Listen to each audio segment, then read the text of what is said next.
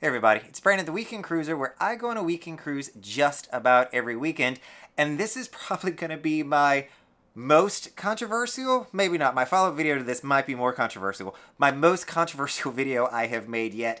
I am going to roll back the curtains on how much I personally tip on a cruise ship. So, as you all know, the crew here is working extremely hard. They have such work ethic and diligence, and I tip them. And so I wanted to share with all of you what my strategy is for tipping. I've gotten many questions, especially around some of the specialty roles, on how much is appropriate to tip these people. And the only way I know how to answer that is to share what I personally do. Now, when it comes to tipping, there's no wrong or right answer to how you tip. The sheer nature of tipping means that it is 100% in your discretion to decide if the people that you are working with deserve a tip or not. And so that's totally up to you. That's the way the system is set up. Yes, people have thoughts on which way you should do it, you should not do it, but it's 100% your decision to tip as you want to. Me personally, I am not a fan of a tipping system because I don't think that we're the best judge of what all went into their effort, if it was their fault, if something went wrong, or, you know, what links they went through to bring something that to happen well, that, you know, we just don't know what goes into that. I don't think cruisers should be evaluating the crew on how much money they should make. That's just me personally. However, we live in a tipping world and a tipping society, especially here in the US. So all of my European followers that are out there, I know that this may be a very different culture for you all, but I do come on the cruise ships. I tip willingly, even though I don't like to tip. I don't like the concept of tipping. I still tip and reward all the great service that I am getting on board. So let's roll back those curtains and show you how I tip for 17 different roles on the cruise ship. That's right, there are 17 different roles on a cruise ship that you probably should be thinking of how you want to tip them. Now, I've made a list here, and I'm going to go through these, and this is clearly just what I do or how I tip. If I have left somebody out, or you have, you know, a disagreement, or you want to chat through what you do, I'd be more than glad to also see what everybody else is tipping to see if I'm in line with that. But people don't often share tipping. It's a little taboo, if you will. And so I'm putting mine out there on faith, so be kind in the comments if you don't agree with me, or, you know, maybe you think I'm Daddy Warbucks over here just throwing out all sorts of money at these folks. But be kind in the comments and, you know, chime in with some useful information. I would love to see what other people are also doing. So to start with, I'm going to do this kind of in order of who I think you would interact with at the port. So starting off, you have your porters. So if you are checking your luggage, so you get in, the porters will take your luggage directly to your room, so you don't have to lug a 50 or 75 pound suitcase. I've seen some of y'all pack. To your stateroom. You can have these guys do it. They do operate on tips. Most people that I have talked to and myself do around $2 to $3 per suitcase. So if you are coming with a family of 10 in a big Suburban, make sure that you've got a little bit of money that you can tip these guys out for all of their service. The next person you're going to run into is going to be your bartender. So most of you are going to get straight on the ship and you're going to the bar. So tipping is traditionally on land done by per drink. So I am somebody who's going to tip $1 per drink. If you are doing the deluxe beverage package, there's an automatic gratuity of 18% that's going to be levied on that. If that deluxe package is around 70 bucks, it's going to come out to around $12.60 per day. So that's going to be split amongst many people. I would still say even with that, and I know you guys don't like this because you feel like it's already paid, I would still tip a little bit more on top of the automatic 18% gratuity, just because I'm used to tipping $1 per drink, and I know that if I am, you know, drinking more than that, or if it's being split amongst many people who I might not interact with, the person I got the drink from might not actually get that dollar. And by the way, all of these hand payments, if you pay somebody in cash, that person keeps that money. It doesn't go into a pool unless those people have agreed to it, which I've seen in a few places, but traditionally it's going to be rewarding that exact person for their service. You're also going to have main dining room. So after you drink a few times, you know, hopefully you're going to get some food. If you're in the main dining room, you're also going to want to think of tipping these folks. And there's a lot of people that work in here. If you are doing automatic gratuities, some of this is going to be covered here, but make sure that you're staying tuned to my next video. If you have not subscribed to this channel, make sure you're doing that, where I'm going to pull the curtain back on automatic gratuities and tell you all that I know on how that system works. But when you're in the main dining room, what I tip is $3 for the assistant waiter per day. I do about $4 for the actual waiter, the one who's going to take your food orders. The head waiter and the maitre d', I personally don't tip them out or have never tipped them out. I know if you do automatic gratuities, it will be counted inside of that. Me personally, I've never tipped those guys. Specialty dining. This is another great one. Gratuity is included in your specialty dining, but for the level of service and the level of food that I'm getting there, I will still tip $10 per day per visit to a specialty restaurant. If I go to Chops, it's $10. If I go to Giovanni's, it's $10.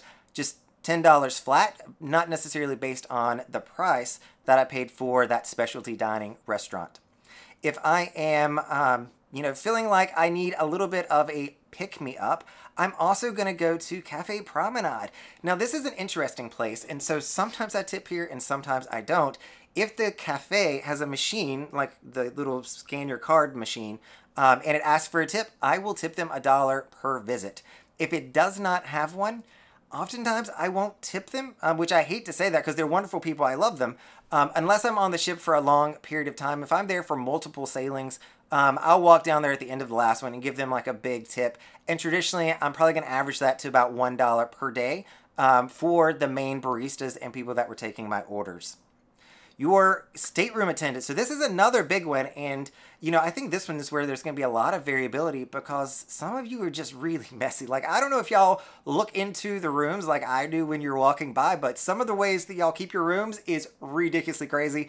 I'm a pretty neat person, as you can hopefully see back here, and it's also just me in the room. So cleanup behind me is honestly not too big of a deal. I mean, making the bed is just you pull it down because I don't mess it up any. But I do tip the stateroom attendant traditionally around $5 per day is what it's coming in at. So that's what I'm doing for them as my general rule of thumb. You know, and if you keep your room messier or more clean, or maybe you only have them come once a day and not twice a day, this may change the amount that you want to tip. Room service. So if you're calling for room service to come to your room to deliver, there's a flat fee for that. I don't believe that tips are included in that. It's $7.95, so even if it was 18% gratuity, you're talking chump change at that point, not very much.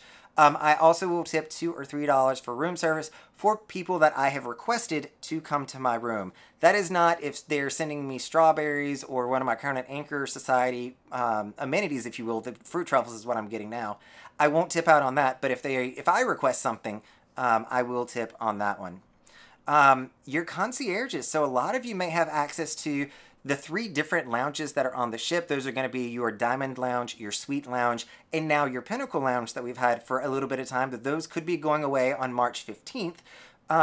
Those concierges there do have the ability to help you to book reservations and go really above and beyond for what you need. If you are utilizing their services, I would absolutely tip them. If they're just making reservations for me, traditionally that's going to be about $5 is what I'm going to tip. But in the past, I've asked them to throw birthday parties for people, a pinnacle party. They have gone above and beyond in so many ways, and then I will tip them much more to really help bring that experience to life and make it truly memorable for those of us that are on the cruise. So this is an interesting one. So if you've seen my Star Class video, the Royal Genie is also a huge benefit and very similar to the concierge. Tipping out your Royal Genie is going to depend on how much you really utilize them and their services. To some folks, they are going to make your experience priceless, and they are going to make it so easy for you and the people that you are cruising with that you're going to want to give them probably a lot of money. And given that this is Star Class, people traditionally already have a good bit of money, discretionary money, because they're already in a really high-end room. And so I have heard crazy numbers on what the Royal Genies are tipped. We tipped about $20 to $50 per day is what I'll say is what we've done in the past. It really depends on how you're using the people, but I've heard people going all the way up to $100 per day. I think that this is really how you utilize that experience and how your Royal Genie brings your entire trip to life for you and what you then would value that at. You also are going to have some music performers, so this might be one that you all don't think about. Oftentimes, these music performers will have a little bin up at the front. So think the Schooner Bar, for instance. If there's a gentleman or a woman playing in the Schooner Bar taking song request, if you request a song, it would be customary at that point to then tip $2 or $3 to say thank you. If they're doing a great job, and we have some wonderful performers on these ships, make sure that you're, giving even more just to say thank you. Maybe you didn't request a song, but if you sat there for 2 or 3 hours, you sang along the entire time, you were clapping, you were having a great time, make sure that you are showing some appreciation for those folks as well. Spa services is another one where you're going to have automatic 18% gratuity built into whatever the package is that you buy. So if you want a massage that comes in at, let's say, $150, you're going to have 18% on top of that you're automatically going to have to pay. And they're not going to remove that for you. I've heard people try their best to have that removed. That will not be removed for you, so go ahead and know it in advance. However, there is always the option for you to tip more if you think that you just got the best deep tissue massage that you have ever gotten, that they did a really good job, or maybe they honed in on that one place that you're really having some pain with. This might be a place where you want to tip them a little bit more. Traditionally, I mean, I'm not a connoisseur of massages, but when I've been in there, I've just allowed the 18% to kind of cover my gratuity, and I have not tipped above and beyond that. If you were going on excursions, so if you have like a bus route where they're driving you through a city and they're talking to you about what all there is to do there, some of the history and culture, it is customary to then tip out the tour guide. So you may purchase the excursion. It does not necessarily come with tips included, but if you were, when you're getting off of the van, the bus at the end of it, it is customary to tip those individuals. I'll traditionally do about $5 to $10 depending on how engaging that person was, how good I thought they were. And then there's some people that are also going to tip out the driver of that bus. So even though they just drive, they got you to point A and point B safely, you can also tip out on them. I traditionally don't tip the driver though, I just tip the tour guide. You're also, if you're going for a high-end experience, going to have cabana attendants, especially at Coco Cay.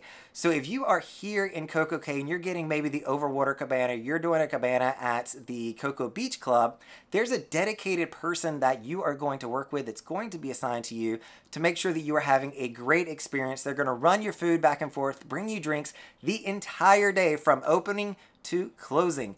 And so that is certainly worth something. They work extremely hard out there in the heat. So for cabana attendants, if we're doing the overwater cabana, traditionally we're going to do $20 per person. There's normally about 8 of us because we like to get the best value and split that. So all 8 of us would chip in and give $20 to the cabana attendant. If we are doing just a normal cabana, one that's on the beach or one that is maybe over by Oasis Lagoon, we're going to do about $10 per person because there's not as much involved with that level of service. From there, I mean, the next thing that you can do, and so this is not a role, but if you don't want to actually tip people out in money, something that is free to you to do is to simply just thank people, give them your kind words, and more importantly, fill out your survey. So they are a huge fan of getting positive feedback in the surveys. Make sure you're using their name. This is something I try to do very often. They absolutely look at these reports. They will absolutely see if they were called out and somebody recognized them in the survey for exceptional service. So make sure that you're doing that. It's something that is absolutely free to you. It just takes a little bit of time to click through the buttons, add some information, and that's going to do wonders. You can also brag to their superiors. So if you're in the dining room and the head waiter for your section comes over, maybe the maitre d' comes over, make sure that you're telling them how good your assistant waiter and waiter are doing to take care of you and really make sure that you're having a great experience. Again, these are totally free things that you can do that don't cost you money. So if I have forgotten anyone in this, please leave it in the comments. Love to hear what you guys are tipping out for those. And hope that this video has brought a little bit of value or a little bit of clarity around how I tip, and maybe you can check and see if you're in alignment with that. If you are, you're not, you can then make a decision on if you want to adjust. But again, totally up to you. It is discretionary tipping. All right, everybody, this is Brandon, the Weekend Cruiser, hoping to see you tipping and showing your appreciation for the crew on board your next weekend cruise.